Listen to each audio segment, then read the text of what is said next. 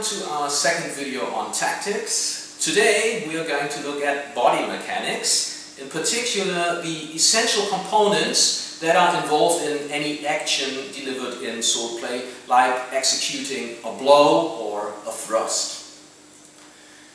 We fortunately have two professionals here who are going to help us with our first demonstration. It is my personal pleasure to introduce to you Warzecha and Valerius. Please note that both of them are professional and highly trained swordsmen with years of experience in close combat. So we strongly discourage imitating what you are going to see next. In the following demonstration, Valerius is going to deliver a thrust at Warzecha. And what I would like you to pay particular attention to is which components of the body are actually employed in bridging distance and delivering that thrust. As you can see, Warzecha is now wearing a helmet for the sake of safety.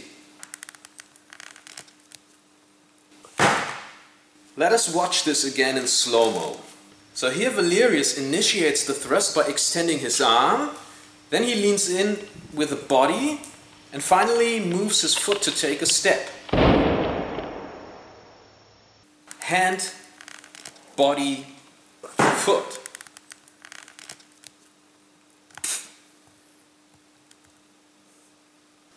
The relevance of these three body sections in delivering a combat action in swordplay was pointed out by English swordsman George Silver in his treatise Paradoxes of Defense, written in 1599. Hand, body, foot or feet are all involved in bridging distance between combatants. And what is particularly interesting is that they move at a different speed each. We're now trying to visualize that in another demonstration. Karen is now going to attempt to slap me.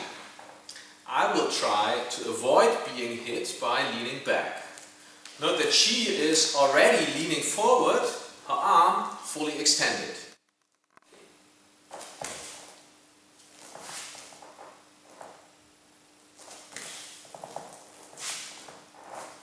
As you can see, the only way for Karen to bring her hand into the target is by taking a step, while all I have to do is to lean back. My torso moves faster than her foot, which has to carry the whole weight of her body. Now Karen is already standing so close that she doesn't have to take a step. With her arm fully extended, she has to lean in to bring the hand into the target. So let's see if I can escape that one too.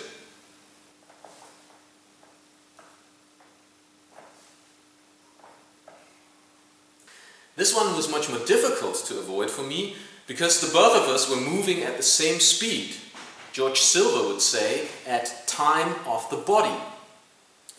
Karen did come closer because I need a short moment to react, and during my reaction time she's already bridging distance.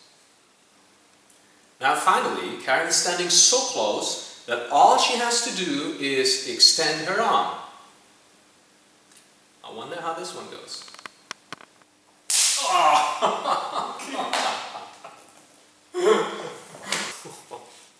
Okay, I think it's plain obvious that her hand is faster than my body.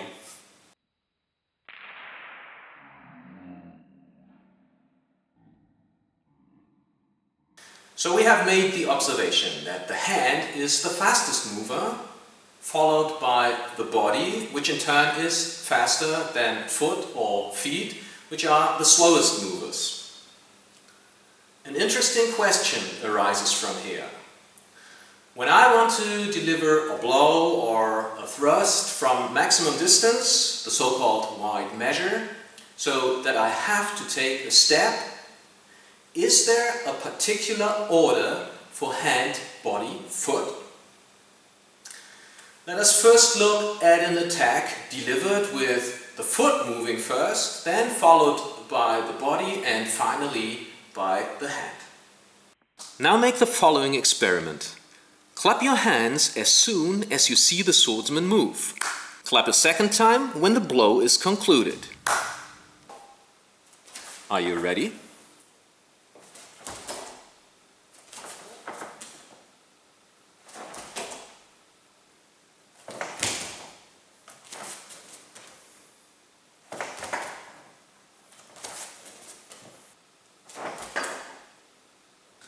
Now compare this to an attack delivered with the hand moving first, followed by the body, and finally a step. Ready to clap your hands again?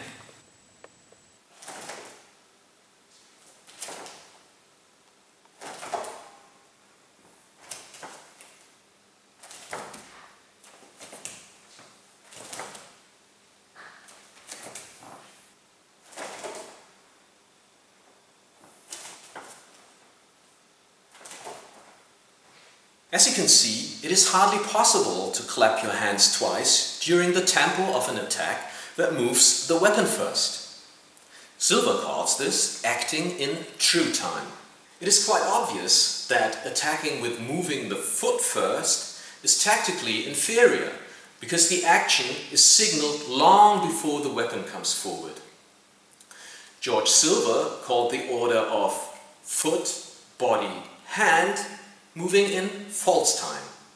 The main disadvantage of attacking in false time is that the opponent's target, which is the body, is moved forward before the threat is presented, which is the weapon.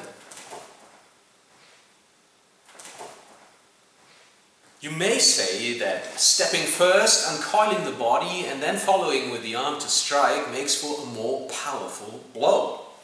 And that may be true. So striking in false time may be the appropriate choice for an executioner.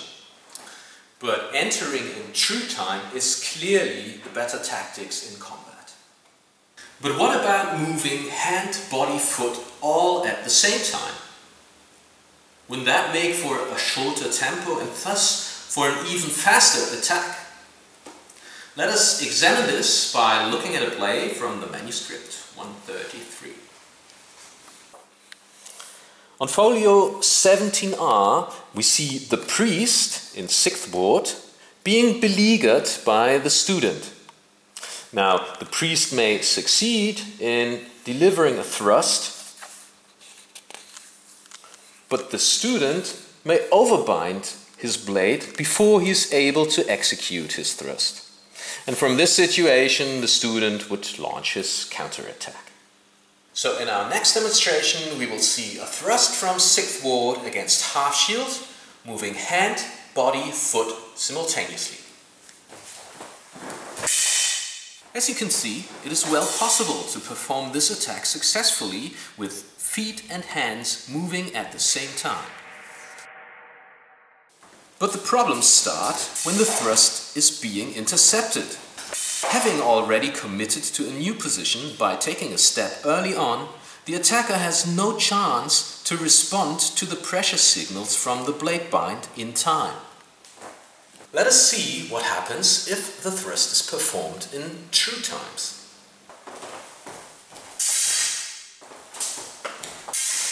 Apparently, it is still possible to directly hit if the opponent fails to act.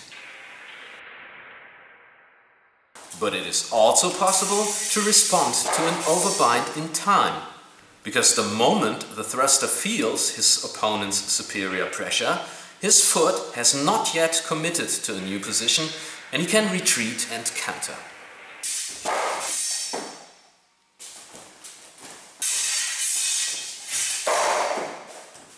So it seems that the plays in 133 can only be successfully performed in true times.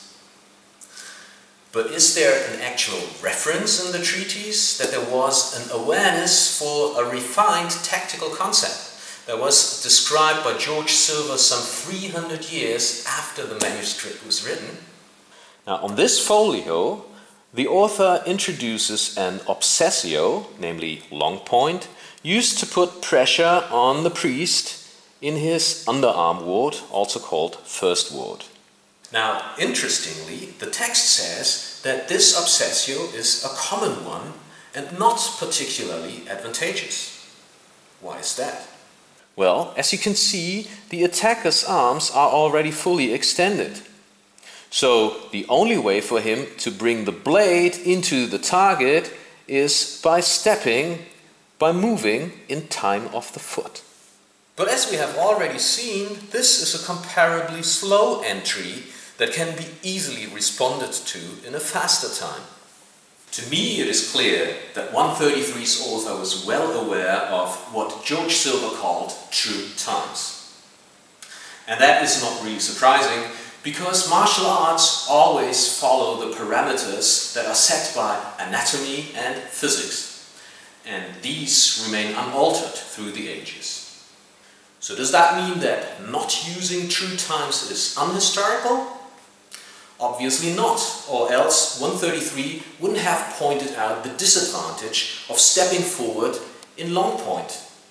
And George Silver would have never mourned the deaths of English swordsmen who had ignored these principles. So fencing in false times is absolutely historical. It is just not ars Dimicatoria, Kunst des Fechtens, or the art of combat.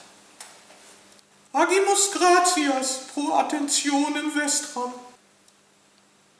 Semper pugnate in tempore vero.